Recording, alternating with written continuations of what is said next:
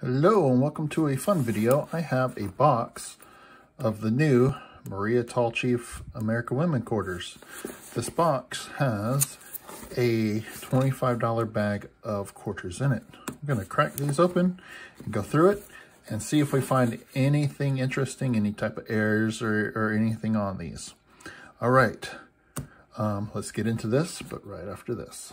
Intro, take 473. Cue music. Cue coins.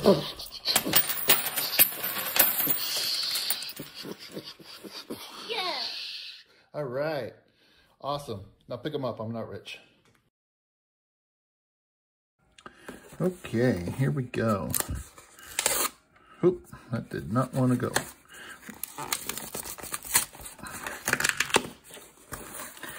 Here we have it. A bag of Philadelphia Maria Tallchiefs. Going to open this up and hopefully find something good. Let me get this open, and I've been having trouble with opening these, so let's see. Can I do it this time? Can I do it this time?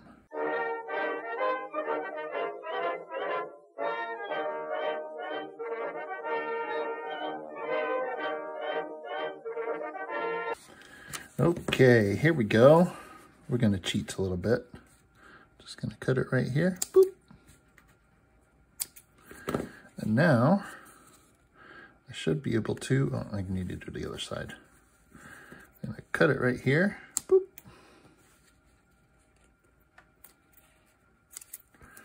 And now, I can pull this. And now, I can pull this. Haha. That took a little bit more than I thought it would. Okay, so let's get the camera set up here. There is 100 coins in here. Let's zoom in. How about that? Let's see it. Does that work?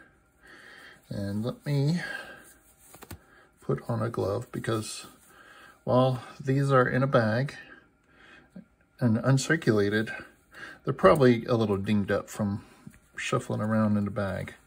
So let's take a look at the first one of these and just take a quick look. We'll take a look at this one and then I will check out the lighting and adjust the camera a little bit. Is the Maria Tallchief reverse there. And here is the obverse. I don't see any major issues going on with this coin. Everything looks like it should. We'll sort through these and we will take a look at them, and we will, I'll go back and check them under the microscope just to make sure there is nothing wrong with them under the scope, or if I see anything weird or interesting, we'll let you know. So that's the first one. Let me adjust the lighting and stuff, and then we'll run through these.